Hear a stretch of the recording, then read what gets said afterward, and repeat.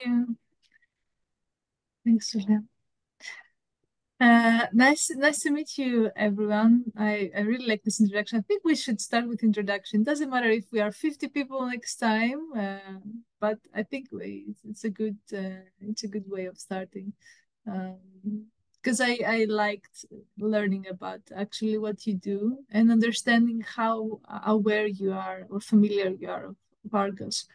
Um, so let's so today's meeting is, very casual. We don't have much to present. We would like to inform you about what's coming next month. So about four core functionalities that are coming in Argos, and about an event that is coming that you can also participate. But before doing that, I understand that some participants would like to know more about Argos, so maybe I can quickly demo the a very simple, let's say, flow of creating um, your DMP in Argos. So let me quickly do that. First, I need to share the correct window.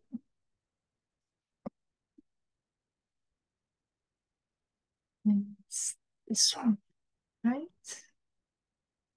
No, it's not.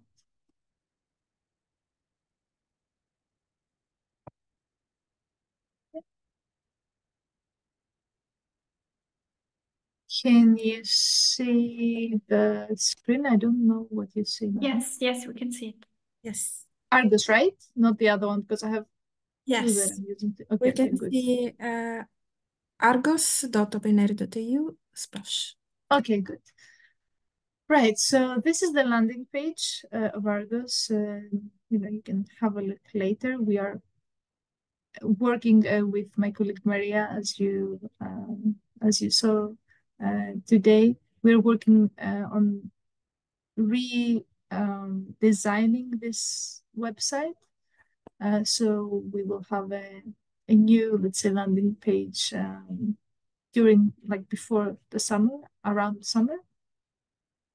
But for now, if you want to enter the tool, it's by clicking the Start Your DMP or the login. And then there are different options to choose to log in from. You do not sign up in Argos, so we do not store any password, nothing. We just borrow them from external providers like Google, like Orchid. So we take your credentials from there. And a tip is if you want to log in with your institutional account, credentials, then that is possible if you select OpenAIRE, and then you will be redirected here. And if I choose another account and choose to sign in with EduGain, then I can search my institution. I was already in with Athena. I can search my institution and add my credentials and log in with my institutional credentials. So this is something that a lot of people ask, how can I do it? This is how you can do it.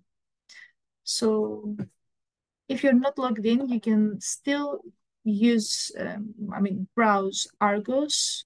Mainly, you can browse the public DMPs that are available from other colleagues in working in different domains. They have shared them openly. You can find them here, and you can also check them on Zenodo, download them, and consult them. Also, you can see the descriptions for the different outputs that they have created, that these are associated with these plants, these DMPs. So let's go to home and let's actually log in. Quickly, I will use Google for me because I have everything synced there. And now I can see more possibilities. I can see that besides of the public dashboard with plans and descriptions, I can also see my activity, my dashboards, my plans, and my description. So you notice that we are moving away from using the term DMP because we see that software management plans also are popping up, and even other types of output are or are requested by policies or are encouraged by communities to be described in the DMP. So because the DMP purpose is expanding to support different types of outputs and activities and actors, that's why we're moving away, as I mentioned, from referring to DMPs to referring to them as plans. And for us, a plan might have a description of a data set, a description of the software, both of them, only one of them, it doesn't matter. It depends on the needs of the research project. So it's very versatile how you want to use them. Right, so here you can see my dashboard. I have some plans with the descriptions of each plan inside. And if I want to create my own, I click Start New Plan from here. And I choose Start Wizard. The import from file is very advanced. It's a specific modification of an JSON file that should be read by this import mechanism so that it's uploaded. So it's very specific to RDA common standard in particular. It's not used that commonly because you need to structure you need to structure the JSON file according to this specification. But if you want to start from scratch, as you would normally do, following the steps and answering the questions, you click Start. And then for those of you who have used it in the past, you see that this screen has changed. This is not a screen that redirects to many fields as we had before, but it's a common, let's say, screen with two fields that ask for descriptive metadata of the DMP. So title, plan, description of plan. And once we give that, we select the type of blueprint we want this plan to have. The blueprint is the structure of the whole plan. So if we have a project that should have descriptions for both software and data sets, for example, then we create a blueprint that combines both these plans, software management plans and data management plans. And you can select this blueprint, let's say from here. This is a good example, Cistera. Cistera is a consortium of national funders funding ICT projects in Europe. And they have a good example of a blueprint that combines both software management plans and data management plans. So let me use that and click Next. You see that the structure that the blueprint has some basic information about the plan, the license, because we want at the end the DMP to have a license so that it's applied some of the FAIR principles so that it's findable, accessible, interoperable, reusable. And to be reusable, it should have a license. We recommend the Creative Commons, the Creative Commons 4, CC BY attribution, where we can others can reuse our DMP, but we get acknowledged for sharing it openly and having it available to others. We can add funding, and we have two sections where we can describe the content regarding datasets and software. So let's take it from scratch though, from the start. Sorry. I gave the title before and the description of the plan before, so it's kept. It's pre-filled here. I can add the researchers that are going to work on the DMP. So these are, for example, me, let's say, and I can find them with their ORCID. I can search them with their ORCID, or if I cannot find them with their ORCID, I can insert manually. Maybe they have a researcher ID or other identifiers, and I can add them manually here. Same with the affiliations. I can select from the list of sources that we harvest from OpenAIRE, and for example, select the Athena Research Center. If I couldn't find it, again, same thing, insert it manually. Change the language if I want to write the DMP in a different language. And when I invite my colleagues to help me with filling this information of this DMP, then this contact field will become a drop-down where I can select which of those invited colleagues can serve as the contact point for this particular DMP. So now it's me because I haven't shared it with anyone. I'm the only one. I'm the owner and the only person that has access to it. But if I share it with all of you, then this will become a list with all of you, and I can select who is going to be the contact point. License, I gave a license to my DMP already. Oops, sorry, already.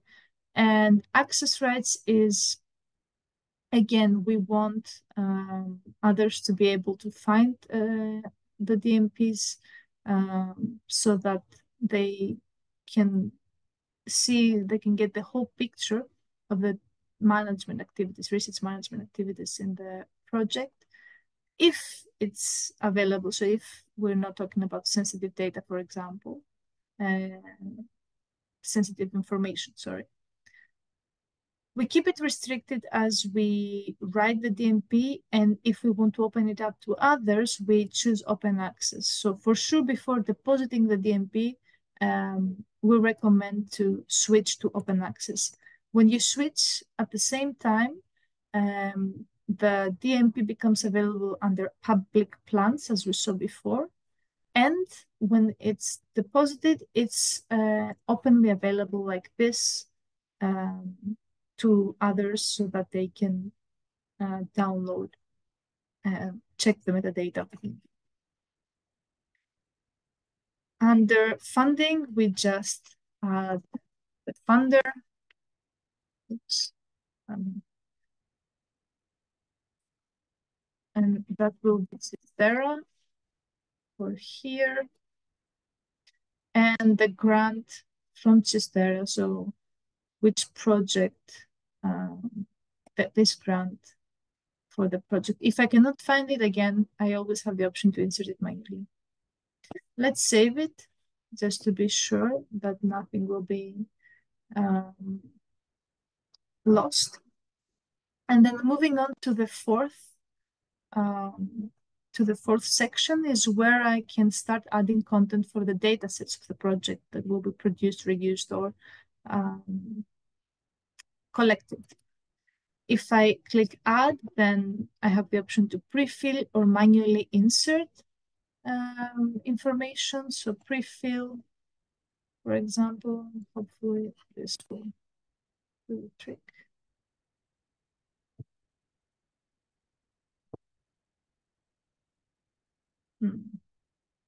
Yeah, this is from the API that we're using. Okay. So pre-fill would pre-fill this, the title, description, and some content. But otherwise, you can always manually add it. Title of dataset. Oops.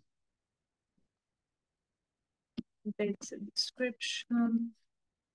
Description about the data set. You can add some tags.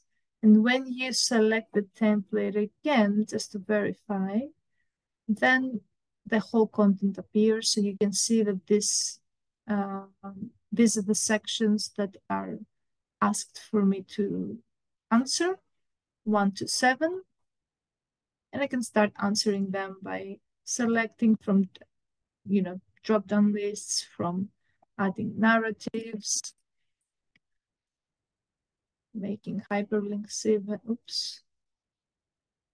making hyperlinks, point to external references, and I can start, also reading the instructions or guidance that might be available under each question and answering them. And then when I'm ready, I can save and close. And I can continue with creating more descriptions for more datasets or dataset collections, or I can also, if I have a software, go to the next section, do the same for a software that I'm creating. So add basic information like title and description of the software, and then move on to, again, answering questions for the software management, like if there's documentation available and other relevant testing and to reproducibility and to interoperability questions. And when I am ready, I save it, and I can see everything under my plans. There it is. I can export it in different formats: PDF, document, XML, and RDA JSON. This is very specific to the RDA standard that we are using, so that the DMPs at the end, so the plans at the end, this at the end is interoperable. Add a new description at any point, invite more people to, like my colleagues, to help. I can invite Maria, for example, and give her co-ownership to edit this DMP, or member just to view. And I can clone the DMP even if I want to repurpose some of the parts of the DMP, like the software or the data set. So maybe I want to repurpose only the software. So I check this and I save it, and then this new DMP has only the software description and nothing else. And if I go back again, I can see, I can continue editing, I can add more descriptions, I can finalize it, start always a new version of my DMP, which is linked to the one that I already created. So if I go back, now I see two versions, 0 and 1, and they are linked. Okay. And I can finalize it. I can finalize, for example, maybe the DMP with only the software, submit it. And if I click deposit now, provided that I have, of course, all the metadata completed during the writing process, I click deposit, select Zenodo, and the possibilities are, the options are two: login with Zenodo if you have your credentials, which we recommend, because this will this means that you are also the author in the Zenodo record, or use our credential to push this information to Zenodo. So either we do it for you with a token, or you do it with just logging in with your credentials. And then I don't want to push anything now, but we saw before an already ready version. So when I click deposit, then immediately I have this this box with the EOI, and I can visit what I created, which is, again, we had that already open. This is how it works. Maybe we have questions from people that it's their first time looking at how Argos works? There are no questions neither in the chat or in the Google Doc.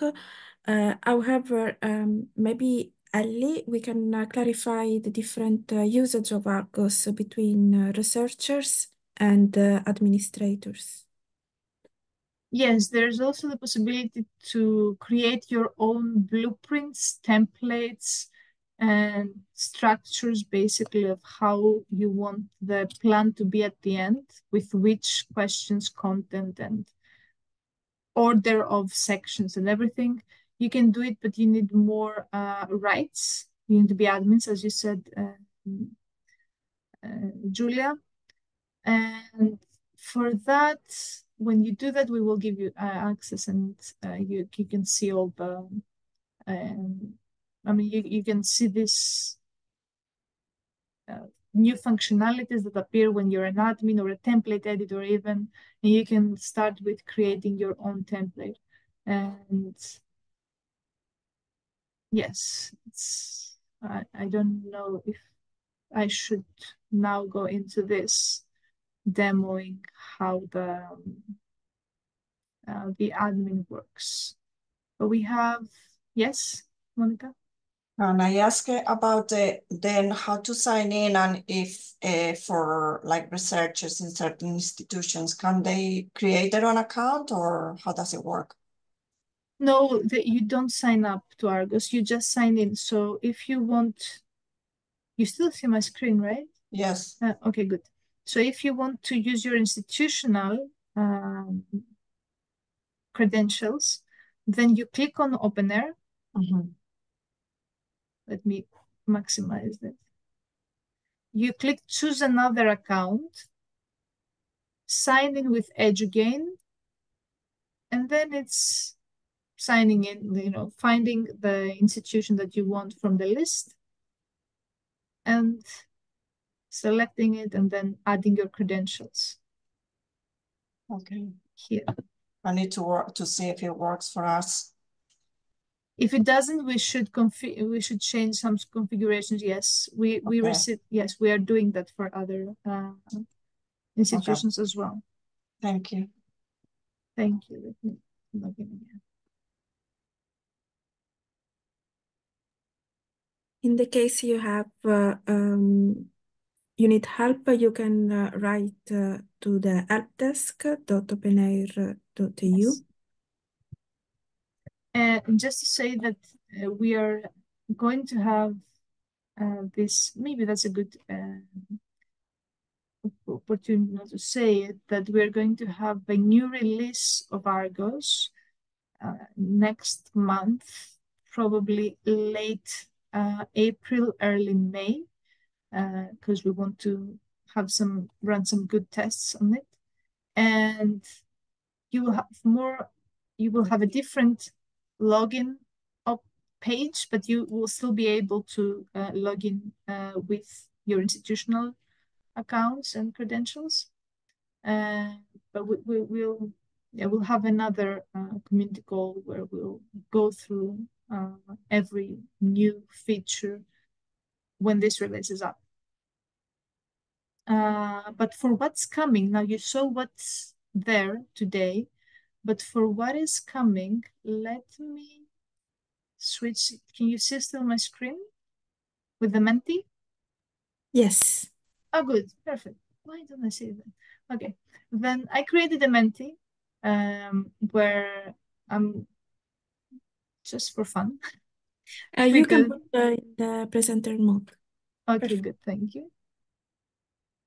And I have added like 4, let's say, functionalities that are coming next month, to which I'm going to tell you what they are going to be about. So how they will enhance what we already saw today. And I would like your feedback, not me only, but the whole team would like your feedback, because we still have time to make changes. So if you want something to be seen in a particular or made in a particular way, we still have time to modify things before we release everything. So a lot of people have been requesting reviewing options. So they would like to be able to review a DMP and not just edit it. And we have been collecting all these requests. And now it's the time we have worked on a reviewing functionality where you will be able to, as you write the DMP, to also make comments as annotations, let's say, to a specific point in the DMP that you want. For example, question 1 about data formats. You can make a comment there and give, your feedback to the DMP authors about what they could do to enhance, maybe use more open formats and so on. So we are going to have this reviewing functionality. And yes, we want to know your thoughts. Do you think this is something that will help you as well? Were you part of the group that requested it? It's good to know. And how would you like the reviewing to be? Should it be a different screen, for example? Should it be embedded inside the Argos area where we saw before that you can, where you write your input? How would be more convenient? You can.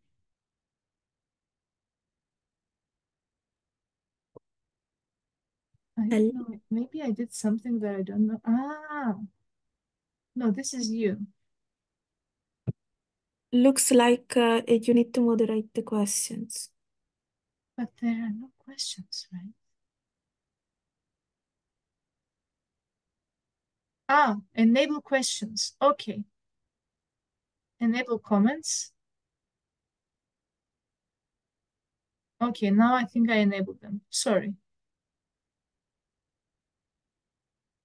Did I? Can you write? Okay, let me see. Test.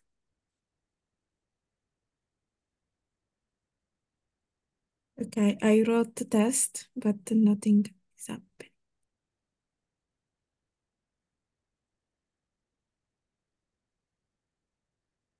Interesting.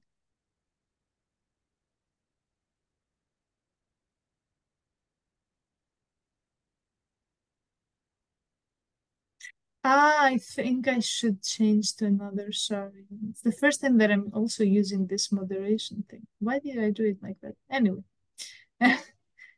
Can I choose who can be a reviewer? So we split. Let's approve first so that we all see it. Okay. Okay, now I know how it works. Good. So the question is, can I choose who can be a reviewer? And yes, you can choose it during the invitation. So you saw where I clicked invite and I invited my colleague Maria to join me in writing the DMP. I had only 2 options. So this option will be enhanced and you will have a reviewing also option. So there you can invite people that will become the reviewers. This is, this is how the functionality is planned. Let me go back.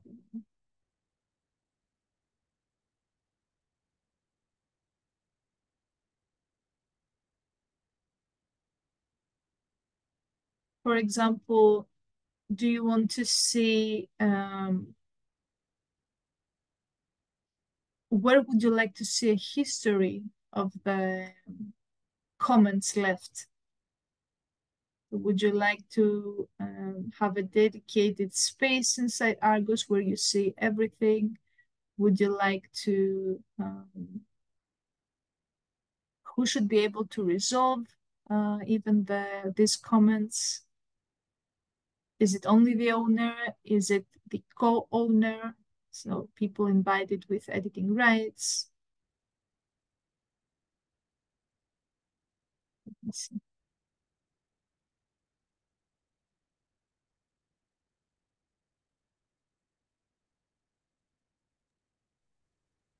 Do you mean something like GitHub revision in which you can suggest the revision, or like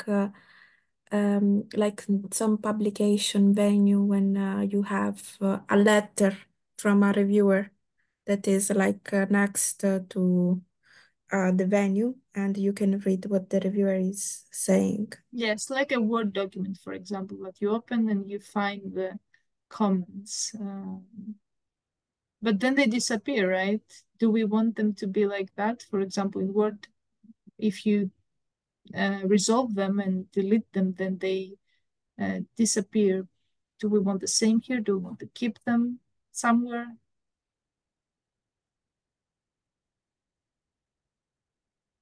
I think it's interesting to have a reviewer that can be, I don't know, the supervisor, a colleague, or even outside the group. Mm-hmm. But it also depends if the reviewer should be the project officer, for instance. Mm-hmm.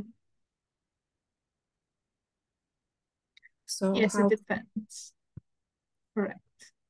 how can I decide who can be?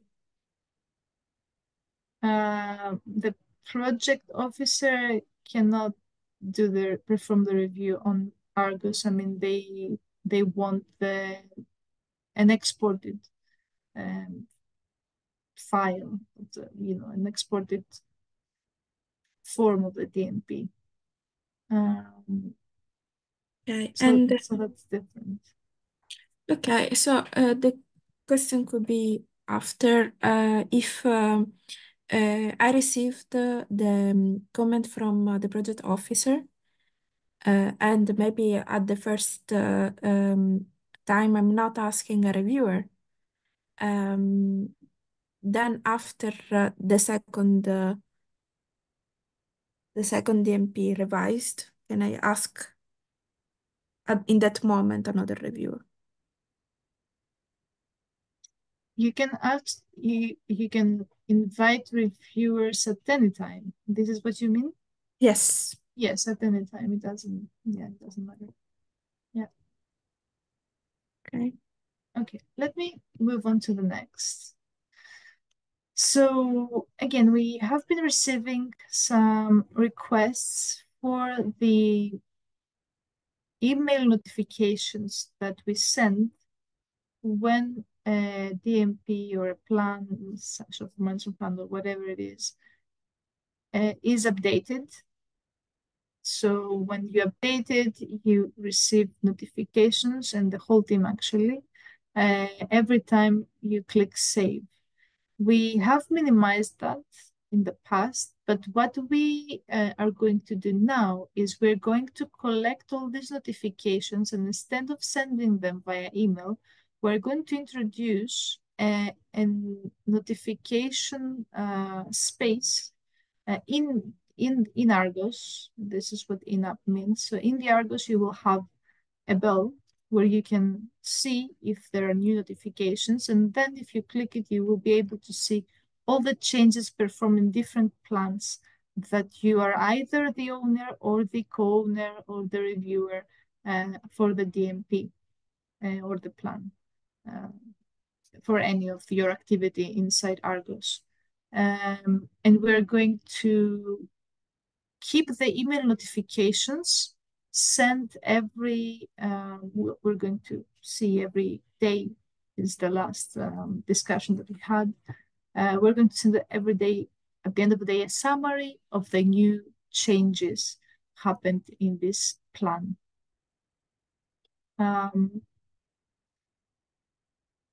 Do you think that this aligns with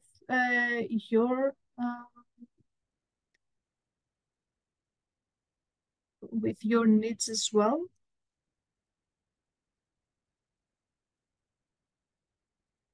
Is it better to have this option to have inside Argos notification, the bell, click it, see what changed instead of receiving emails.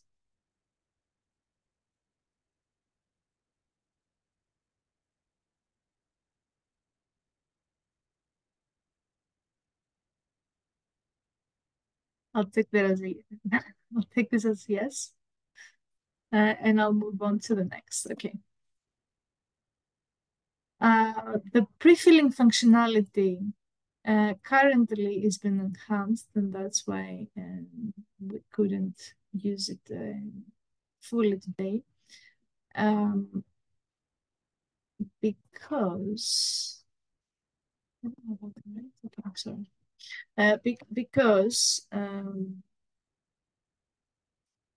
what you will be able now to do is select from which source you want to prefill the DMP, actually a particular section of a DMP. So for example, if you have a section and a template that is only about ethics, and you have a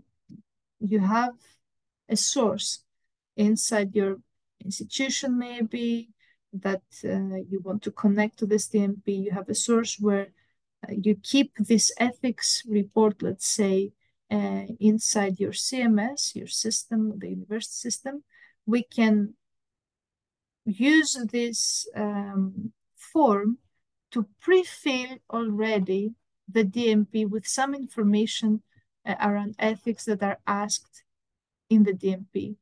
So we can start making these connections with other sources, both sources from repositories, for example, that we can link the data set and get the metadata of the data set to pre-fill parts of the DMP, or even an ethics report, for example, if it's available, we can also do that. And since, until today, the pre-filling functionality works only for repositories, and this is changing. So if you are an admin, for example, on Argos, you will be able to select each time which source you want to use to pre-fill the DMP with information, maybe from other departments across your university.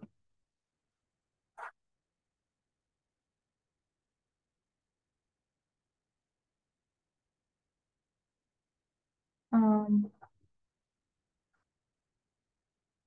then, lastly, I think it's the fourth, right? We'll have multi-tenancy. A lot of our users, and maybe you also, have been requesting their own space inside argos.openair.eu. But their own space also, not only in terms of storage, but also in terms of look and feel. So for example, they would like to be able, when they log into argos.openair.eu, here, to see, well, let's say here maybe, because the landing page will be the same. So when they log in with their institutional account, as we saw before, they want to be able to see different things. For example, a logo of their institution somewhere here, wherever. Different fonts, different colors even, so different things. Maybe the terms, the about, the glossary, the terms to be also in their own language. And they want to also be able to have control of this, the activity that the researchers that log in with the institutional credentials, to see what are the plans that they create, to to be able to, have more control of what's happening in this space that is now tailored to the institutional needs. At the end, that means that instead of also, if you're a tenant in Argos, that means that at the end, instead of choosing Zenodo, you might want to configure and link to your own repository so that the DMPs are exposed to your own repository and are linked to other outputs that you have there.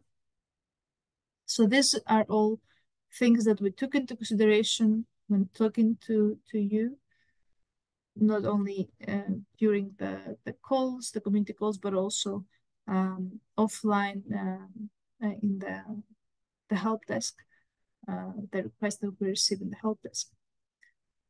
And we're going to introduce this multi-tenancy. So whoever wants to have their own space and look and feel and configurations on Argos to, for example, switch from Zenodo and configure their own, or create their own blueprints with their own pre-filling configuration and their own templates, they are able, or add their logo, or do whatever they want, they will be able to do it with this feature. And yeah, do you think this is something that speaks to you as well? I think I should have opened it. Sorry, I now see what I did. Now you can write, right?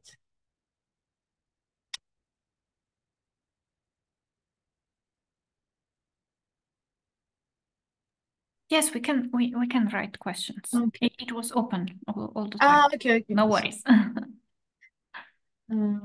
New features on Menti also, so I'm getting myself familiar with them.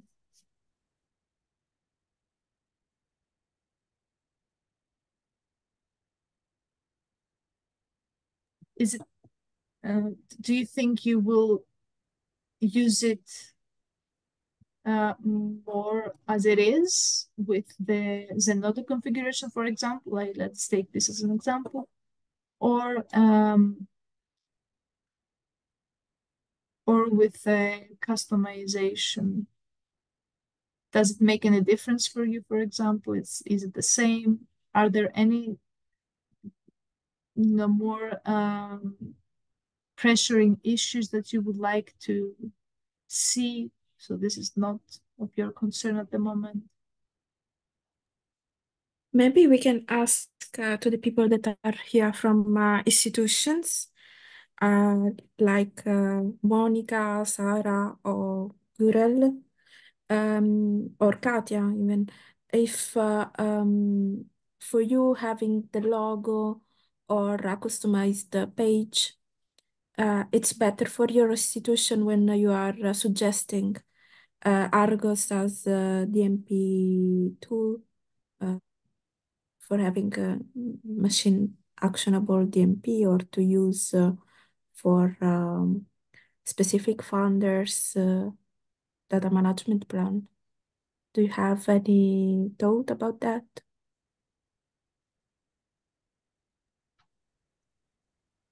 I can say that for the time being, we have the institutional repository, which does not contain data.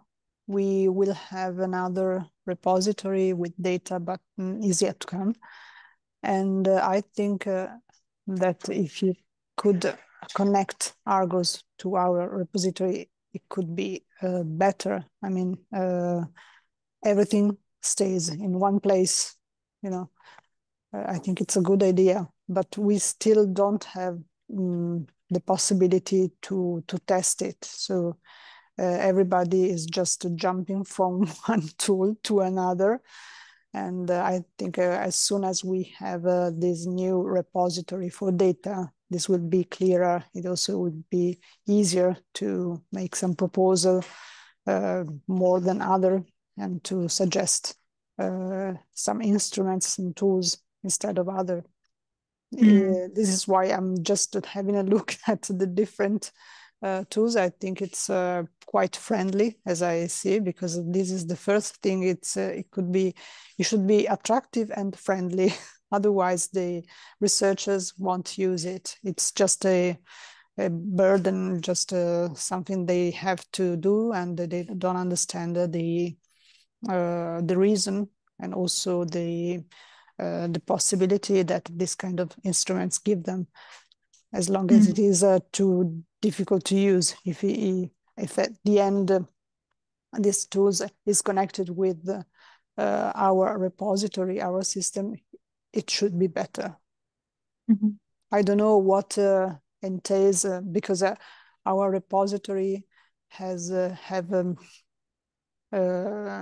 is not managed by us directly, but we have software managers which are outside. For Italy, it is Cineca, and I don't know how to connect it, and it will be also a challenge to know how they could make these connections with tools coming from outside.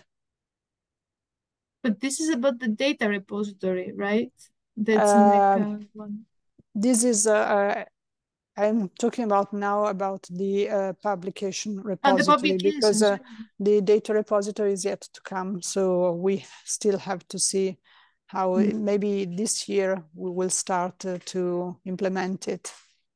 But as to my experience with the publication repository, it's not easy to connect different systems, especially if you are not the software manager. You always have to ask, and it depends also on their kind of the settings of the repository, the settings of the software platform, and they call them customizations, you know. Yeah, I see. But I think it is a good idea to make a connection with the repository. As a repository manager, I think it's a good idea to have everything within a system, so it is also easy for us to see what is going on, and to monitor also how our research is going on. Instead of looking in Zenodo. Zenodo is very good, but it's outside. If I have to make a report, I have to look in different places. If I have everything in one place, it's easier for us. Yeah, thank you. I took some notes. We can have, if you are building a new repository, now Zenodo has launched a new repository system with the same software of Zenodo, in which you can create your own repository with data that are compatible with OpenAIRE, and it will be very easy for us to connect. Okay. The RDM in venue, you mean, right? Yes, RDM I can put it in the chat.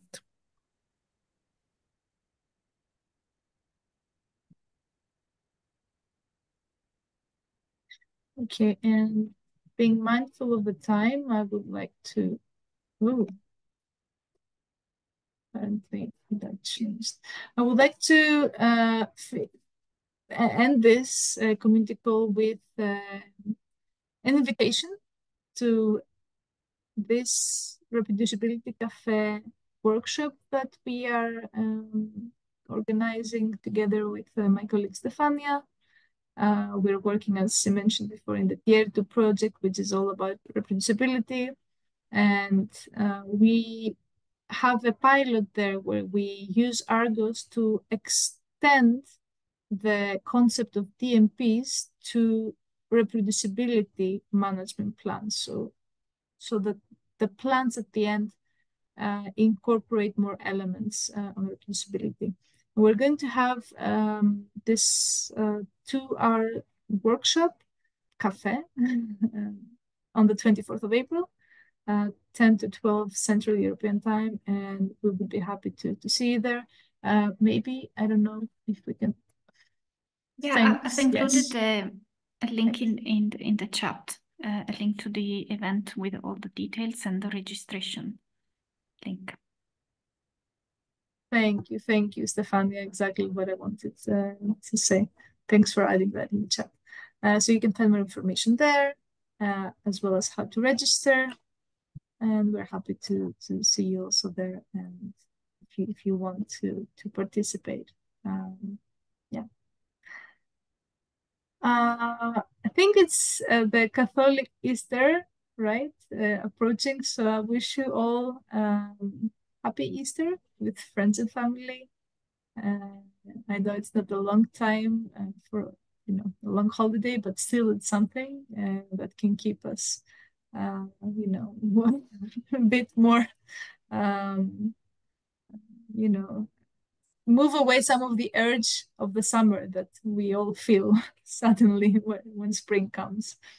So yeah, all the best wishes. Thank you very much to my colleagues as well for being here and supporting this. And it was really nice talking to all of you and having this discussion. I really enjoyed it. Thank you. Thank you. Thank you. Thank you so much, Ellie. Thank you. Thanks, everyone. Happy Easter. Happy Easter.